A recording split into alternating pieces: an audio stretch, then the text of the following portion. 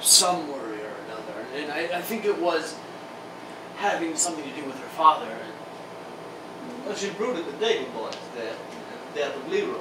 She was hysterical at the time of the fire. I mean, that's completely understandable.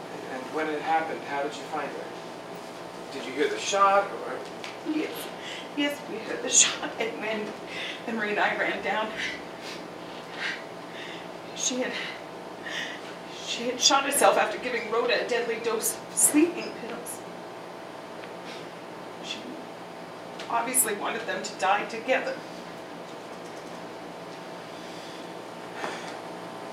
Christine, could she have been insane? No, we can rule that out. I had a series of conversations with her. She shuddered somewhat at my murder cases, but her comments were completely level-headed. No, Christine wasn't crazy. I don't know how I'll live. I don't know that I will. Yes, nothing helps. Nothing. It doesn't seem any good without Christine. The promotion and the army and the career. It was Christine that kept me afloat, not any of that. She was a wonderful girl. And she left me. She crept away into the earth, and I don't know why. I'm sorry. No, you cry if you like to. She was worth it. She didn't want to live. Kenneth, you have so much to be grateful for. If we hadn't heard the shot, you would have lost Rhoda too. Rhoda!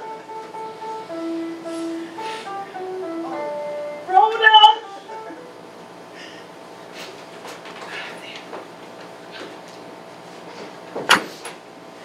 Did you like it, Daddy? I played it just for you.